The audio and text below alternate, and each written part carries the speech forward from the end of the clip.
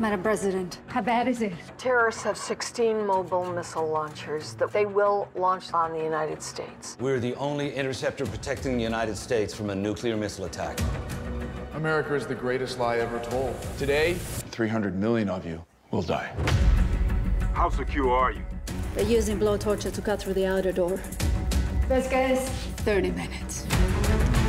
We're counting on you to keep control of your interceptors. If we're gonna keep them out, I need you thinking clearly. You know, I haven't fired a gun since basic. Don't worry. Guns still work the same. I will be getting into that room. I will never open this door. We're the only thing standing between America and Armageddon. You up for this?